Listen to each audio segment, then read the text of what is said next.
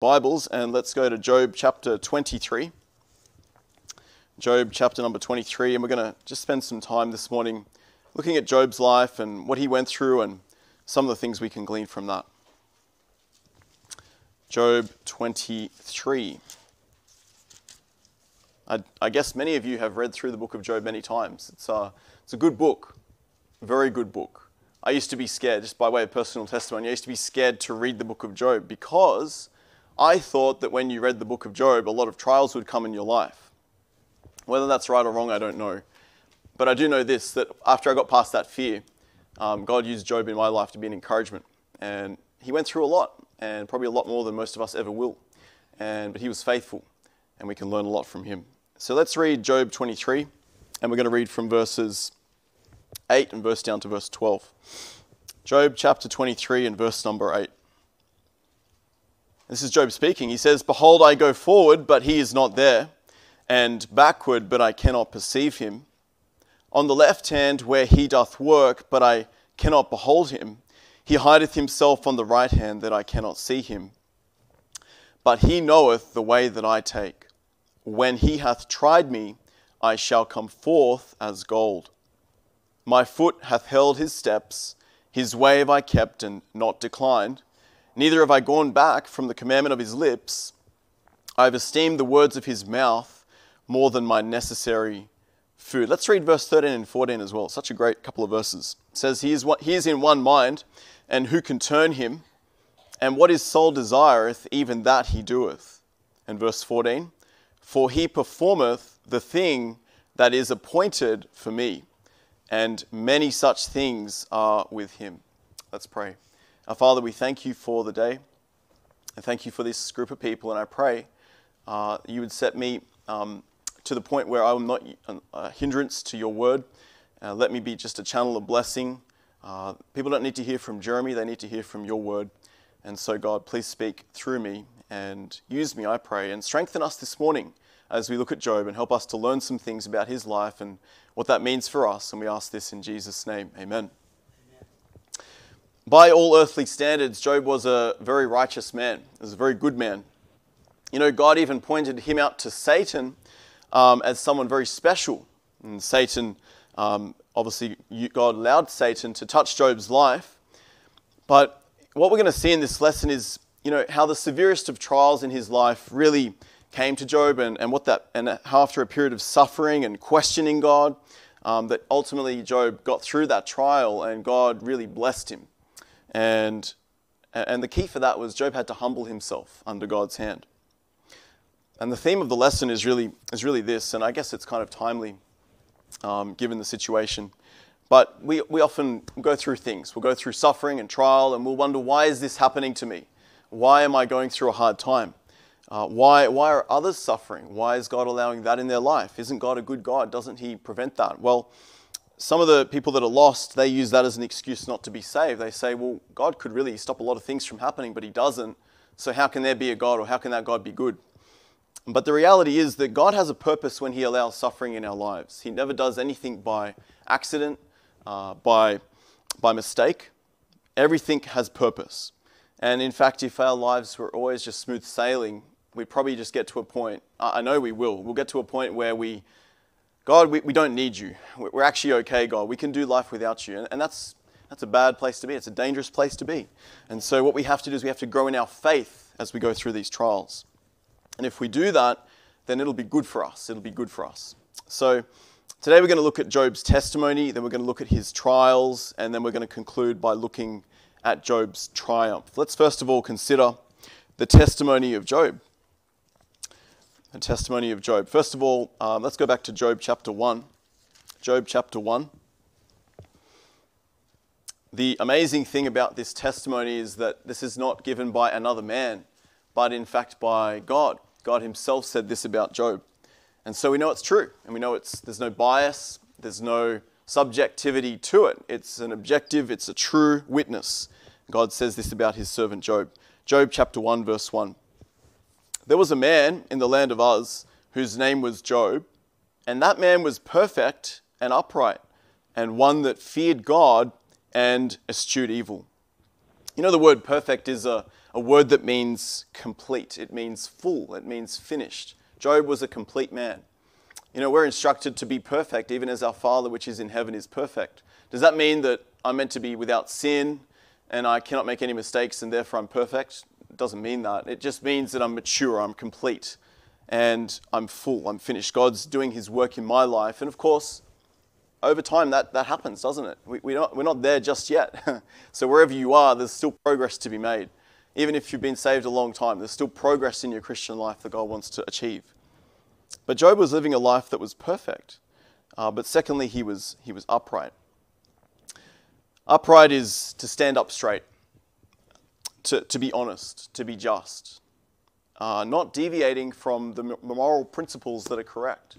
So Job was a godly man. He basically did the right thing. That's what Job did. You know, the most simple thing we could just say to ourselves is we just need to do right. We just need to choose what is right.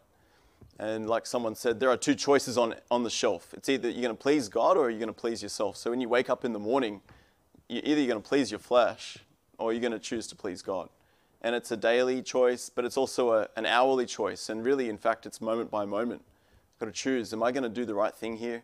Or am I going to choose to please what my flesh wants and give myself what I want? Job was a man who did right. And so then when we read about Job's trials and what he went through, we sort of think, well, why? Why did God allow that? He mustn't have been punishing Job because Job was doing the right thing. Job had a godly testimony, so why did God allow that? Well, and we sometimes have this thought, well, if I'm living right and I'm doing the right thing, then life is just going to be easy. Life is going to just go smoothly. And I'm not going to suffer, I'm not going to experience difficulty. Well, that's actually not true. God never said that our Christian life was going to be easy.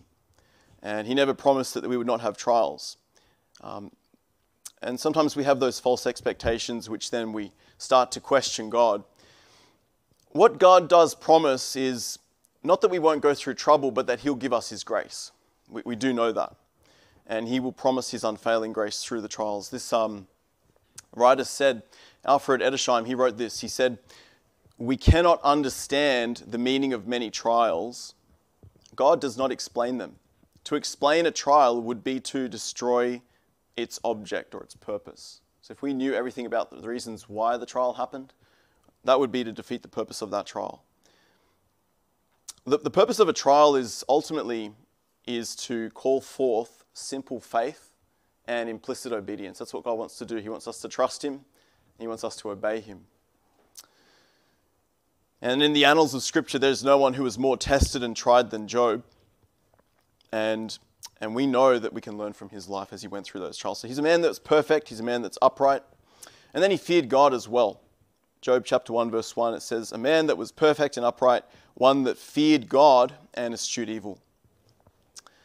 Throughout the Scriptures, the concept of fearing God deals with having respect for God and respecting his position.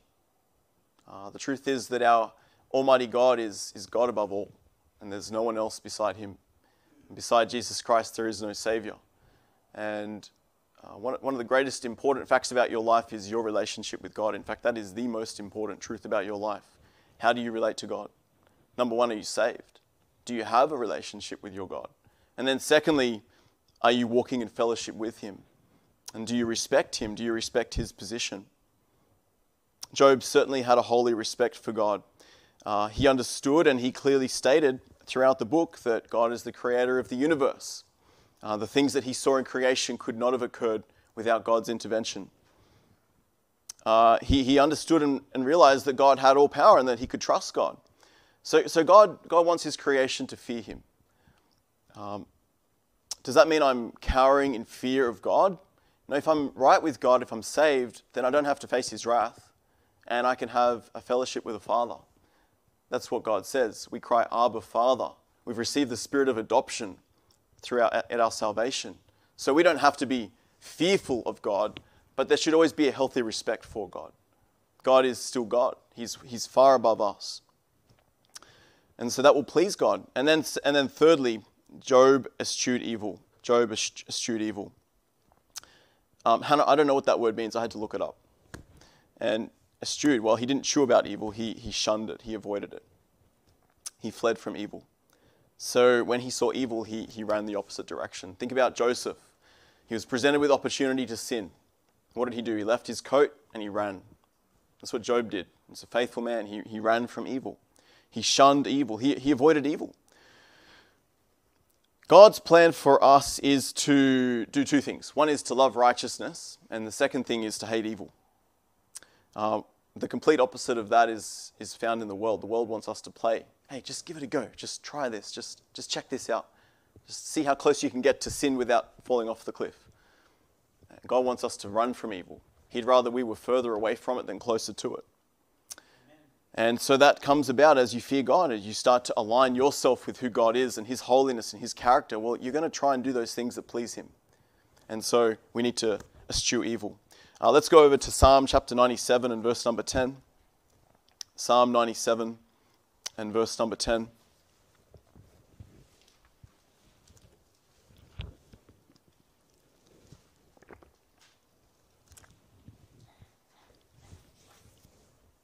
And then I want to pick up another verse in Hebrews. Psalm 97 and verse 10.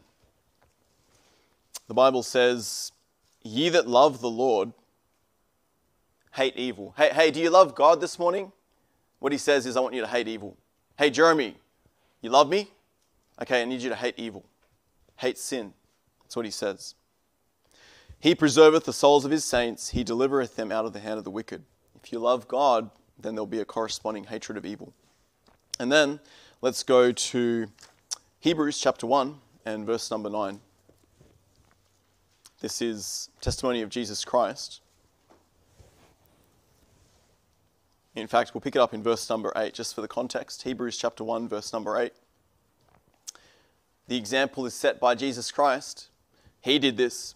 Hebrews chapter 1, verse 8, the Bible says, "But unto the Son he saith, Thy throne, O God, is for ever and ever. A scepter of righteousness is the scepter of thy kingdom. Thou hast loved righteousness and hated iniquity." And there it is. God did two things. He said about his Son, hey, he loved righteousness, but he hated iniquity. They go hand in hand. "Therefore God, even thy God, hath anointed thee with the oil of gladness above thy fellows." You know the mark of the kingdom of Jesus Christ is his righteousness? Because it says there in verse number 8, "A scepter of righteousness is the scepter of thy kingdom." When Jesus Christ sits on the throne and he holds his scepter, it's a scepter of righteousness. That's a good characteristic of the kingdom of God, is his righteousness. It's going to be marked by that. We see a lot of kingdoms and powers that be in this world that are not marked by righteousness. There's a lot of wickedness and corruption and sin. Well, Jesus Christ's kingdom, we can bank on this, it's a righteous kingdom. And we can be part of that. We are part of that if you're saved. Acts 24 verse 16, if you want to turn over there. Don't be afraid to look at your Bible this morning. Acts 24:16. The truth is that it's the word of God that will build you up. It's the word of God that's able to give you an inheritance among them that are sanctified. Acts 24 verse 16. This is Paul's testimony. Paul standing before Felix. He's been accused of being a ringleader of the sect of the Nazarenes, and he's a stirrer of strife and a pestilent fellow, and so he's going to give testimony about himself. And this is what he says, Acts 24:16. "And herein do I exercise myself to have always a conscience void of offense toward God and toward men." Hey, so Paul is standing to give an account of his life before this ruler, Felix, and he says, I always exercise myself in two ways. Number one, that I can have my conscience void of offense towards God. God, I'm right with you. As far as I know, my conscience bears witness, I'm right with you. But he doesn't forget about his fellow men, because they're watching his life. And so, my brethren and my countrymen, hey, I'm right with you as well. I'm doing the right thing by you guys. You know, if we're correct with God this way, we're going to be correct with our fellow men this way. If we're having struggles in this dimension with our relationships in life, it's probably because we're off kilter with God somehow. And so first, focus on your relationship with God. Walk with God, and then you'll be able to walk well with others and have that conscience that doesn't offend others. Void of offense. So we see his testimony. So He's a man that he's upright and perfect. He fears God and he eschews evil. He runs away from, he avoids, he shuns evil. He's a godly man. I think we'd agree that Job is a very godly man. So then we come to his trials. We see his testimony, but now we see his trials. Well, trials can reveal the depth and character of my Christian walk, of my heart for God. You know, what they say, Jim Berg in his study of Change into His Image, what he says there is this, that what's in the tea bag is going to come out. So let's say you have a cup of tea this morning. You have your cup, you have a tea bag, and you add some hot water, and whatever's in that tea bag is what's going to come out into the flavor of the tea. And you're going to taste that, because whatever's in the bag is going to come out. And that's the reality of trials in the Christian life, is that the hot water situations of life, the troubles, the trials that we go through, it reveal what's in our tea bag. So you taste your tea and you don't like the flavor, well, chances are it's not the hot water. It's what's inside my life that's coming out that I don't like. So if I see things in my life that I'm going through some trouble, and I see my response is fear, or maybe it's discouragement, or maybe it's doubting God, maybe I need to work on my faith. Maybe I need to work on my courage. Maybe I need to work on my joy. And these things will then start to come out of my life when the trial comes, when the hot water comes in. So trials reveal the depth of a person's character. And you know, trials as a Christian, they can make you or they can break you. And it's really in your hands how that goes. None of us have control over what will happen in our lives. We don't know what happens today, this afternoon. We walk out of this building. In the week to come, we don't know. God knows, but we don't know. But we do have control over our responses. So tomorrow when you go to work and you face a colleague or a manager that's had a bad weekend and they've got a bad attitude and they've got a bad spirit, well, you can't control that. But you can control how you respond to them. And you think about the challenges of just home life. You know, you've got to go home and deal with chores and cleaning and cooking and housework and just managing the busyness of life. And we can sometimes get on our spirit a bit and we can start to get a bit cranky or frustrated. Well, how are we going to respond? Are we going to let those things affect us and we're always dictated by our circumstances, or are we going to start responding in the Spirit? And as John said to us on Wednesday night, walk in the Spirit and you shall not fulfill the lust of the flesh. The greatest issue we have as believers is we're really struggling to walk in the Spirit. And we let the Spirit have His way in our life, then we're going to respond correctly. There's a story here in the textbook that I'm using about a great tragedy that happened to a family. And I read through it yesterday, and it's quite horrible, to be honest. I'm not going to read it here. And we don't need to. We all know what trouble is, right? We've all been through some trouble. We've all lost someone that we love, or seen a financial difficulty, or maybe a health situation, maybe a friend that we really loved, then they're no longer our friend because God or circumstances or something separated us. We all understand what it is to go through some trouble. So I don't need to try and fill in the blanks for you or give you illustrations, but you apply this to yourself. You've been through some trouble. How will you respond? How will you respond? And you may have just been through some. You may be going to go through some in the future. Maybe you're going through something right now. How are you going to respond? First of all, let's look at Job's financial trials. Let's go back to Job chapter 1. Job chapter 1.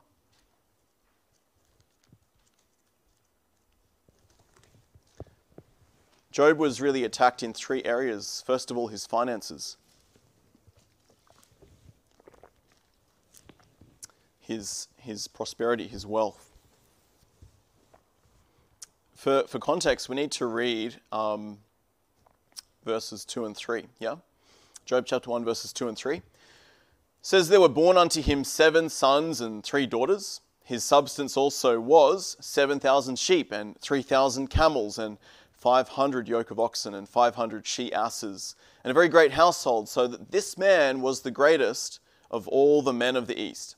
It's a strong statement. This man's very rich. He's very wealthy. Has a lot of possessions. He has a lot of capacity. This man has a lot of power. It's the greatest of all the men of the East. It's a big statement. And you read your Bible, there's no exaggeration. When he's the greatest of all the men of the East, he's the greatest of all the men of the East. He's a great man. And so what happens down in verse number 13? if you read with me. There was a day when his sons and his daughters were eating and drinking wine in their eldest brother's house. And there came a messenger unto Job and said, the oxen were ploughing and the asses feeding beside them. And the Sabaeans fell upon them and took them away. Yea, they have slain the servants with the edge of the sword, and I only am escaped alone to tell thee. So he lost his oxen and his asses. Then let's go in verse 16. While he was yet speaking, there came also another and said, the fire of God is fallen from heaven, and hath burned up the sheep and the servants, and consumed them, and I only am escaped alone to tell thee. There he loses his sheep. And verse number 17, while he was yet speaking, there came also another and said, the Chaldeans made out 3 bands, and fell upon the camels, and have carried them away. Yea, and slain the servants with the edge of the sword, and I only am escaped alone to tell thee. And there he loses his camels. And even verse 18, if we read that just for the context. While he was yet speaking, there came also another and said, thy sons and thy daughters were eating and drinking wine in their eldest brother's house. And behold, there came a great wind from the wilderness, and smote the 4 corners of the house, and it fell upon the young men, and they are dead. And I only am escaped alone to tell thee. This is a difficult day in Job's life. I mean, that's an understatement. I don't know how else to say it. He lost everything he had in one day. Talk about shock, talk about despair, talk about sorrow, talk about a reason to sit down and just be speechless, maybe grieving in great, I don't know how to describe it. Everyone responds differently to trouble. He lost everything. And it was just one after the next, after the next, after the next. He just lost it. The Bible says, while he was yet speaking in verse 16. Verse 17, while he was yet speaking. Verse 18, while he was yet speaking. Job didn't get a chance. It was just one after the next, after the next. And that's what the devil will do. As a side note, the devil is a roaring lion. He is a murderer from the beginning. The devil has no mercy. He is a thief. He is a destroyer. God allowed this in Job's life. But it was the devil who thought, God, if you take all of these things from him, if you punish him and you take away his health, you take away his possessions, the only reason, God, that he loves you and he worships you and he honors you is because of all the blessings you've given to him. And God said, okay, I'll let you touch them. I will take away my hand from those things. They're in your power. You do with them as you will, but you can't touch Job. Don't lay your hand upon Job. And Satan goes and he doesn't just play with one thing, he touches it all. And that's what the devil will do. He has no mercy whatsoever. But the first area that Satan attacked Job was in his finances. Between the fire, the Sabaeans, the Chaldeans, Job found his wealth completely destroyed. 1 Timothy chapter 6, verse 17, Paul said to Timothy, he said, charge them that are rich in this world, that they be not high-minded, nor trust in uncertain riches, but in the living God, who giveth us richly all things to enjoy. You know, our confidence as believers is not in how much money we've got in the bank, because they're uncertain. The Bible says they can fly away quickly. Luke 12, verse 15, Jesus said this, a man's life consisteth not in the abundance of the things which he possesseth. So you look at your life and all the things you possess, your life doesn't consist in that. So don't take your life and equate it to all your possessions, because God can take away all those possessions and you still have your life. And you still have your security in Christ, and you still have a home in heaven. So we've got to be careful with that, because we like things. I like things. I mean, I broke a glass in our home this morning. I was like, this only lasted me 2 months, not even. I'm just drying the dishes and snap, broke my glass. I'm feeling disappointed with myself, because I like to have stuff. Man's life doesn't consist in the abundance of it. I didn't cut myself. I'm all good. But you know what? Things come and go. Riches come and go. And don't put too much weight or emphasis on your riches or things you have, because they're uncertain, the Bible says. You know what you're supposed to do is lay out for yourself treasures in heaven, where moth and rust can't corrupt, thieves can't break through or steal. In fact, that's where your heart's going to be if your treasure's there. So you want your heart to be in heaven and where God is, then do some things in your life that will put treasure in heaven for yourself, because it can't be touched. It's very secure up there. So we see his financial trials and troubles, and then we see his family troubles. Look at Job chapter 1, verse 18 and 19. This would be probably the hardest thing. While he was yet speaking, there came also another and said, thy sons and thy daughters were eating and drinking wine in their eldest brother's house. And behold, there came a great wind from the wilderness and smote the four corners of the house, and it fell upon the young men, and they are dead. And I only am escaped alone to tell thee. It's hard to think of one child being killed, let alone all of them in one hit, just like that, just gone. And that, in fact, that's the illustration that was given in this textbook. It's a story of a pastor and his wife, and they have 9 children, and they lose 6 of them in a car accident, just like that. How hard that is. Very, very sad. I'm not a dad, so I don't know this, but those of you that are dads, those of you that are mums, I dare say that you would rather die than let your child die. I'm sure of that. You'd rather not see your child go through trouble and death. You'd rather face that for them if you could. Job lost all of his children. And yet Job maintains his faith. He maintains his spirit for the Lord. Look at verse 20. Job arose, rent his mantle, shaved his head, fell down upon the ground and worshipped, and said, naked came I out of my mother's womb, and naked shall I return thither. The Lord gave and the Lord hath taken away. Blessed be the name of the Lord. In all this, Job sinned not nor charged God foolishly. I see 3 responses here. I see, first of all, his humility. It says, Job arose and rent his mantle, shaved his head, and fell down upon the ground. Job took his coat and he rent it. He ripped it apart. And then he shaved his head and he gets down on the ground and he worships his God. Everything, his possessions are taken away. His riches are gone. He's no longer the greatest of the men of the East because he's lost it all. And then he loses his children and he goes down on the ground and he worships his God and he says, naked came I out of my mother's womb and I'm going to go back naked. Lord, you're blessed. Blessed be your name. That's what he said. So I see his humility. I see his worship. It says, verse 20, at the end of the verse, it says he worshipped. I know that my response with trouble is, the default is not to worship.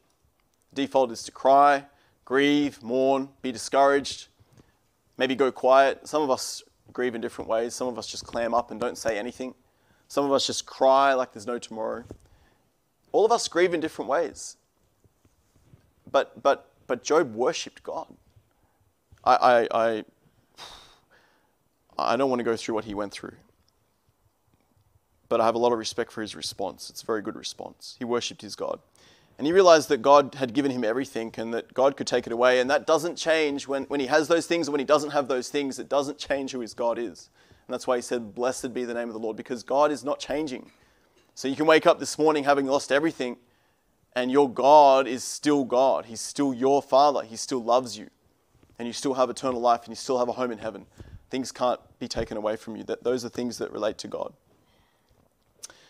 And so Job maintained his faith, and we see here in chapter 2 and verse number 3, the Lord said unto Satan, hast thou considered my servant Job, that there is none like him in the earth, a perfect and an upright man, one that feareth God and escheweth evil, and still he holdeth fast his integrity, although thou movest me against him to destroy him without cause.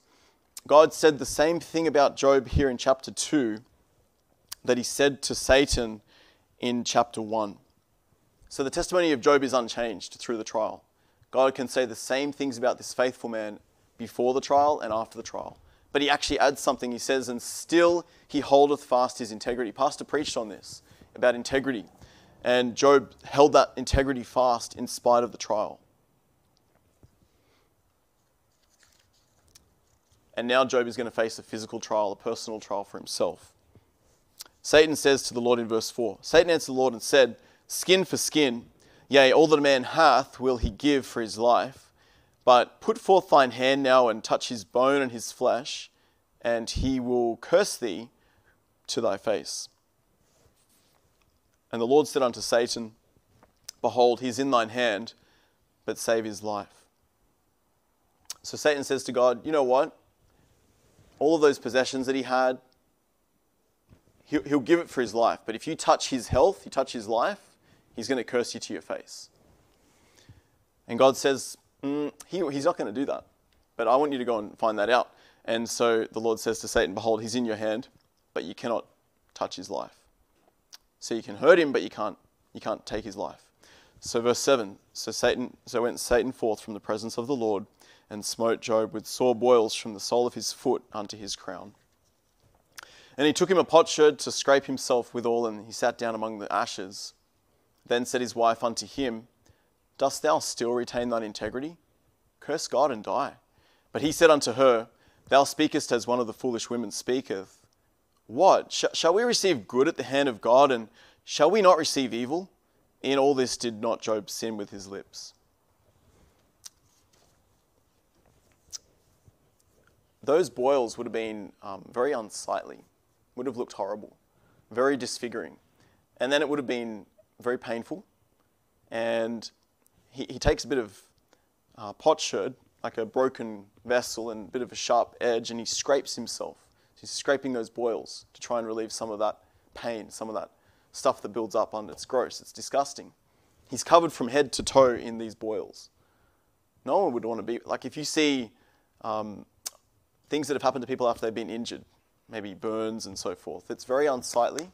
And our natural response, if we're not merciful, is to be like, oh, to shudder and to think that's horrible.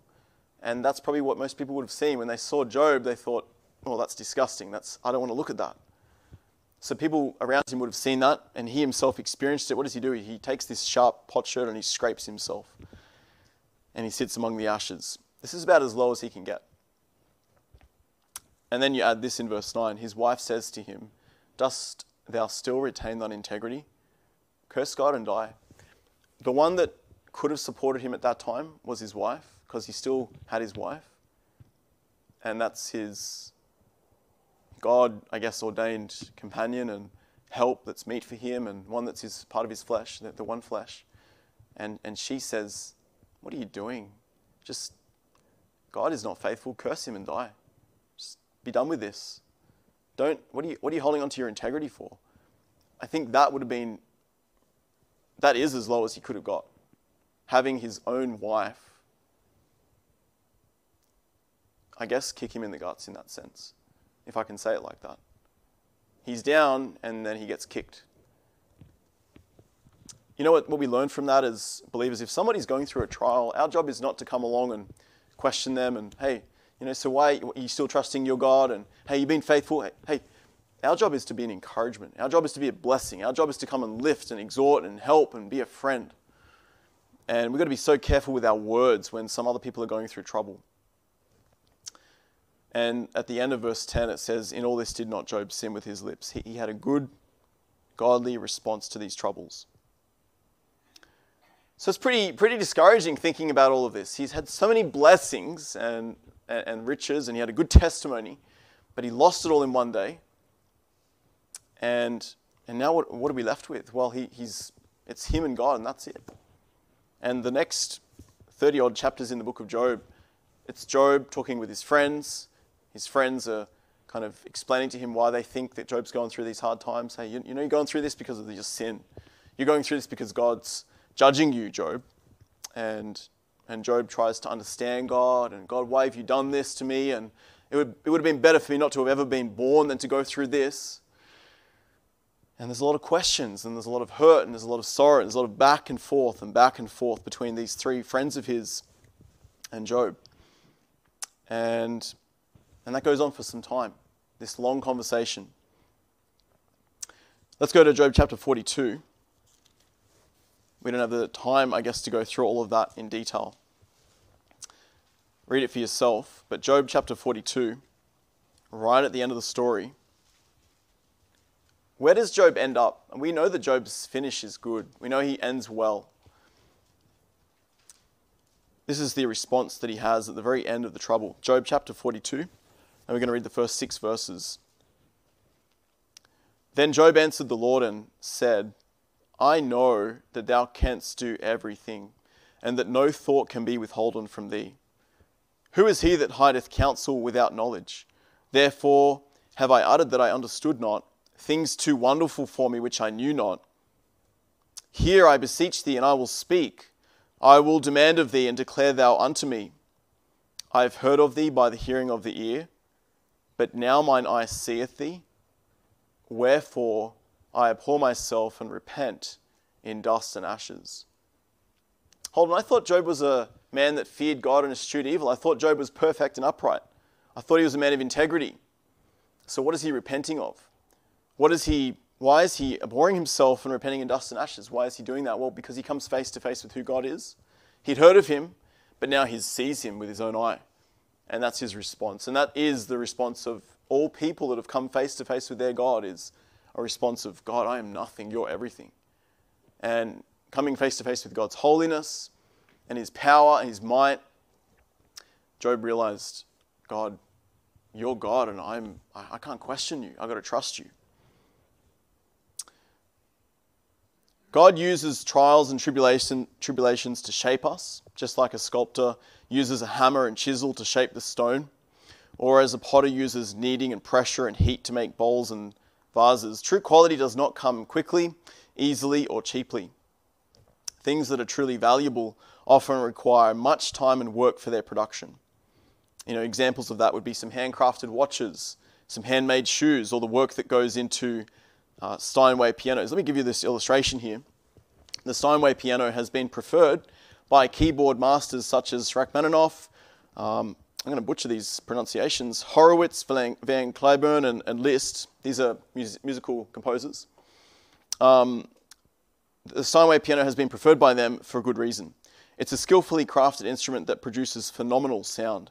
Steinway pianos are built today the same way they were over 150 years ago when Henry Steinway started his business. And get this, 200 craftsmen and 12,000 parts are required to produce just one of these magnificent instruments. So it's a lot of work that goes in.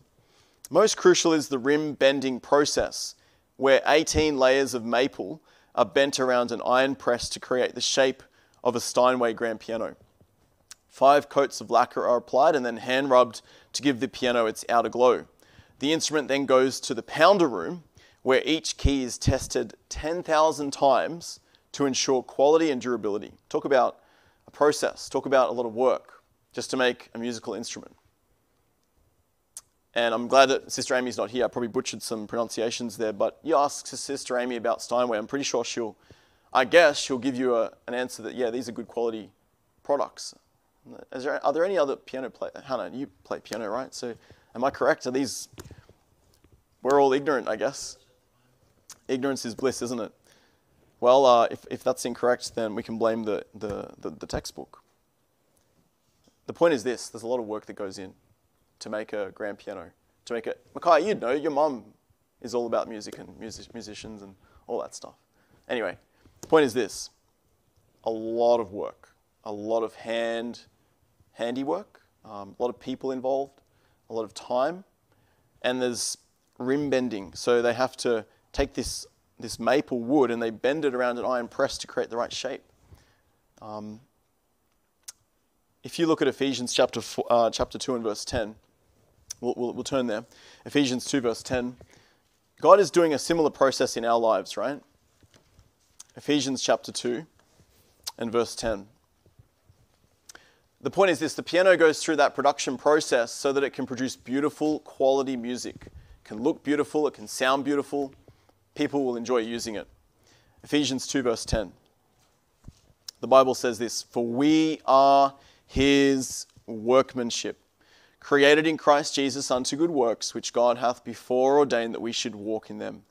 Don't be surprised if God does some things in your life that will shape you, that will change you. They might hurt. They might be uncomfortable. They might not be what you expect. It might be a trial. The point of that is not just to hurt you.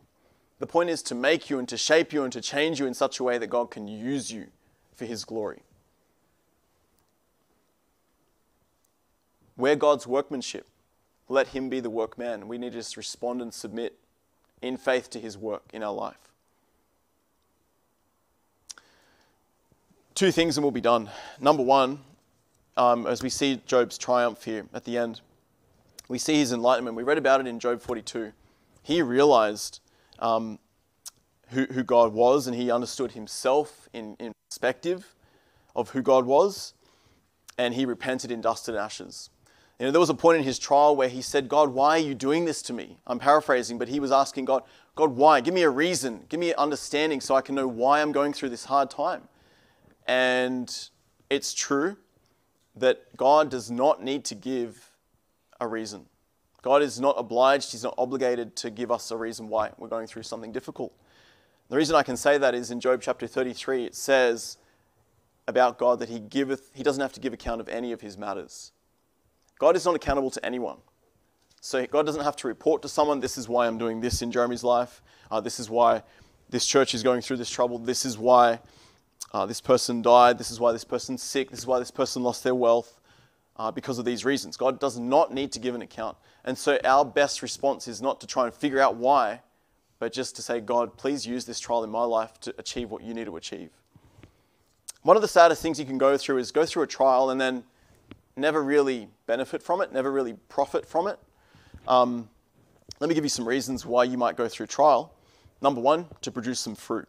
Number two, to silence the devil. The devil took away from this illustration of Job is that you can touch a godly man and you can touch all that he has, but if he's a man that walks with God and he fears God and he eschews evil and he's got integrity, then you can take all those things away, but he's still going to worship God. And the devil was wrong. The devil was wrong. Job did not just fear and worship God because of the blessing in his life. Job did that because he loved God. So silence the devil. Thirdly, we can glorify God through the trial. Fourthly, it can make us like Christ. Number five, we can be taught how to depend on God. Number six, it can refine our lives and purify us. Number seven, rebukes our sin.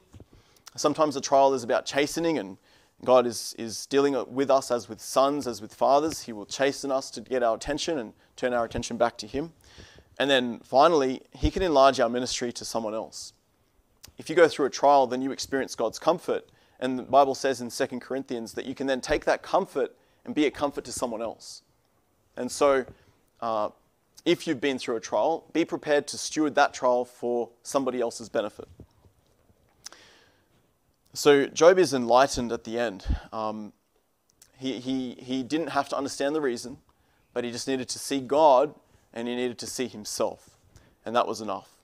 And then secondly, and we're done, Job was not only enlightened, but he was also enriched. If you go back to Job chapter 42, we see the end of the story. It's a good thing.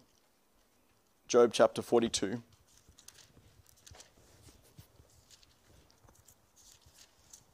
And I get you guys all know the story of Job, and we've covered stuff that's very familiar territory today. I'm not apologizing, I'm just saying that. Thank you for bearing with me. And sometimes it's just good to be reminded of some things. Job 42, and we're going to look here at verse 12 and 13. So the Lord blessed the latter end of Job more than his beginning, for he had 14,000 sheep and 6,000 camels and 1,000 yoke of oxen and 1,000 she-asses. If you go back to chapter 1, that is exactly twice, the number of animals in each of those categories that he previously had. God doubled his blessing. He took it all away and then he gave him twice as much back. In verse 13, he had also 7 sons and 3 daughters. God gave him back the exact number of children. Amazing. 7 sons and 3 daughters. God blessed him. This is one thing that we can say in really simple terms. Romans 8:28. Brother Warren used to remind us of this all the time. And he said, he'd say it like this, and we know. He wouldn't say we think or we hope, but we know. We know that all things work together for good to them that love God, to them who are the called according to his purpose. He'd sign his cards like that. He'd sign his emails like that, Romans 8:28.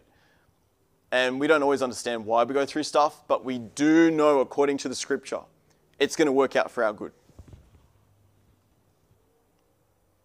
So God's ways are much higher than our ways. He doesn't have to explain himself to us. What we need to do with the trouble and trial in our life is trust him. And we need to have faith in our God. If you're going through trouble, don't lose your faith and courage in who your God is. Don't be discouraged. It's easy for me to say that. Don't dwell in discouragement, if I can say that. Don't just stay down in the ashes, scraping yourself and feeling sorry for yourself. No, get up and and look to your God and realize he's on the throne. He's on the throne. He's in control. He still loves you. He has a purpose and a plan for your life that maybe you don't understand right now, but he'll still be good. And God will do good through that trouble.